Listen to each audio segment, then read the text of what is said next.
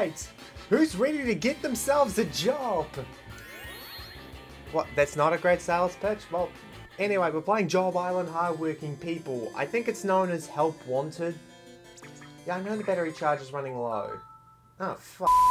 It's good that I have a big pack of batteries for just in case things like that happen, but I swear that one day I'm just gonna forget. I want to start this from scratch, mainly because the last time I played this was 10 years ago. Let's go through the employment office.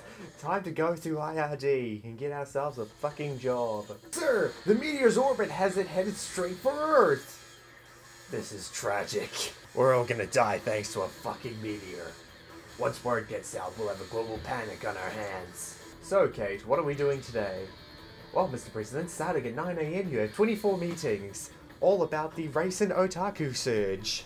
That's all well and good, but what I meant was, how about joining me for a moonlit walk this evening? You have 24 meetings to get to. I don't think you have time. Let's just focus on work today, sir. I am your assistant after all, and you do have a wife. What's gotten into you? Can't you see I'm trying to seduce my hot, I would say assistant, but could be different if you weren't calling. The Earth is facing a meteor strike. A meteor? Did you hear that, Kate? We've got a real problem. Hurry over to the picnic place and pick up a couple of lunches. Now's not the time. Lunch can wait. The Earth cannot. I can't kick the bucket till I've had that date with you.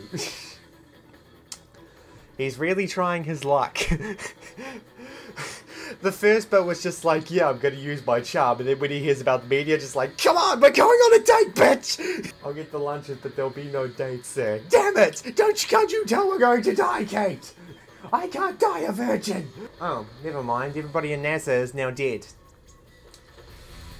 That didn't take long, so, game over? Sir, was that a piece of the meteor that broke off just now? Oh, so...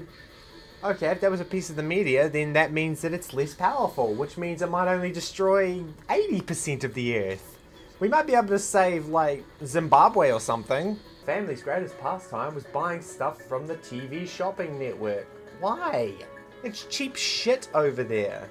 This is the type of family that the TV shopping channels aim for. Those ones that will pick up the phone every time they see something that they might need but will never use after they get it. Enemies of humankind and attacks on the planet Earth getting you down? We've been there. That's why you need this Transformer watch. Okay. It provides peace of mind even when you're up against powerful foes. This will let anyone transform into a giant superhero. Now even you can be Captain America. Yeah! Isn't it your turn to become the coolest hero around? Or you could be like Homelander and abuse it. Yeah! Or just be like Omni-Man and murder every other superhero on the planet with the Transformer watch. Get it now! I know what you're thinking. This product can't come cheap. Yeah, because even though you might die sometime, we're gonna charge you shitloads for it. Because as you know, life ain't cheap.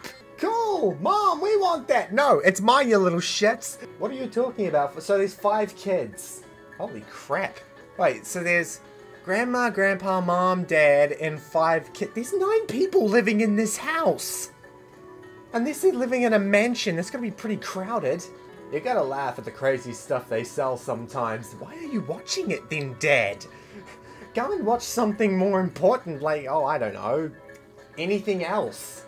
I'm off to observe Geezer's Comet. Anybody care to join me?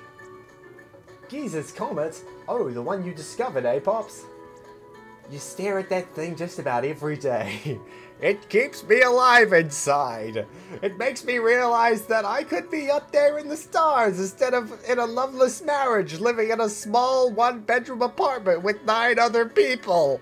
What good little children you are, Anne, Fran, and Stan. Yeah, we kind of ran out of names to call you, so we just rhymed them together. I don't even know which one Anne, Fran, and Stan is. Does it look bigger than yesterday, or is it just... oh wait, no, it's Maya. Does it look bigger than yesterday, or is it just me? I'm trying to make Maya sound like the old man. Don't be silly. If it were any bigger, we'd be in real trouble. Actually, I think I can see part of it coming for us. And that was the end of whatever the fuck this family was called. Maya, Tom, what's with Gramps? He went to look at his comet and he never came back downstairs. You just hear Gramps upstairs just like, we're all gonna die! Yep, there he is. We'll come up with something. You will?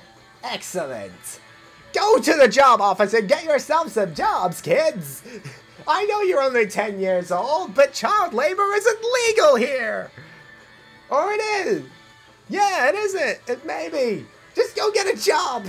So we have a week to destroy a meteor. Brilliant. I love those odds already. But how are we going to save the world anyway? Smash the meteor? I don't think. I know, that thing on the TV shopping network yesterday. That's a weird thing. If the TV shopping network is selling something that could destroy a meteor and save the world, then why would the government not just steal... God damn it. Why would the government not just take that Transformer watch from the TV shopping network? It's my old work uniform. You were a firefighter? Now you can take on the firefighter job. I don't think that's safe for a 10-year-old child. Imagine a 10-year-old child appearing in a firefighter's jacket to a fire. Just like, I'm here for work, sir. Are you sure? That's not safe at all. I'm ready to go. Okay. You can take on the courier job. Wait a minute. How many... Gaudy suit? How many jobs did Gramps do? And why are they all in female sizes? Tailor's suit. Now you can take on the tailor job. Oh yeah, you know how to do you know how to be a tailor now, and you know how to interview people. Stage crew? Take on the lighting crew job. Oh no, don't tell the 10-year-old to rig up a lighting rig or else it'll fall on the performers. Still, how many jobs did Grandpa have? Somebody should tell Grandpa that when you leave a job, you have to hand the uniform back in. You can't just keep it under your bed for your grandkids to use. Now you can get to work as early as tomorrow. Tomorrow? The fate of the world rests on your job skills, you know. So go and fight those fires, Maya, and come back with the money. I don't give a shit if you don't come back alive. You need to get us money. Fuck. Rest up tonight so you can wake up ready for action. Yeah! Child labor! Okay, I guess I'm sleeping in Grandpa's bed. Unless Grandpa was keeping his work uniforms under my bed. Let's go online and see if there are any job postings today. Today? What is this? The Great Depression? You have to like apply for a job, then you have to wait to get an interview, then you have to hope that you nail the interview. And then you've got to set a time to start, which usually is 2 weeks. By that time, we're already shish kebab because of the meteorite. Hi, I am your discount clown for today. Let's juggle. Oh, fuck. You were supposed to throw it. Great. 40 bucks. Morning, Maya. Tom, how'd work go yesterday? Terribly. I can't juggle worth a fuck. Yeah, I'm still convinced that this is just... The meteor is just something in his head and that he's just forcing his kids to work because, like, it's a family of 9 and the parents are already struggling. Also, what do the parents think about this situation? Do they know that Grandpa is just sending the kids off to work? Still, though, it's still weird to me that this 10-year-old kid is just lugging around a heavy amount of firefighting gear. Also, who would allow this? What is with Japan's labor laws? Get out of the way, you fucking idiot! I thought I was the kid. Ah, you... Can I please just hit the fucking move? Oh, crud. Give me my tank. Give me my tank. Fatso. There's still a fight. Can you fuck off? I only earned $3. This firefighting service is absolute bullshit. I would have more money if these people didn't fucking walk in my way being like, oh hey, there's a fire! Why the sudden rush for a job? Are you saving up for something? Yeah, we're saving up for your plastic surgery, Mom. You look cracked. It's nice to know that Mom is supportive of us getting a job when we're supposed to be going to school. I'm pretty sure this is a bad thing if kids are, like, leaving school in order to get a job. Take my interview, you fucking wanker! Oh, wait, now. Good. Got him. I only need a few comments from you. Move, you fucking bitch! I need comments! Quickly! Comment on something that I'm asking you about. I don't even know what I'm asking you about. Wait, are they giving more interview opportunities down here? Hey, fucking talk to me! It's fine. I'm doing okay. Relatively. Fucking dog! How are you able to bark at me over a hedge? Here's your package. Now can you please get the dogs off the premises? So I don't get eaten. That's right, I'm gonna protect the whole family.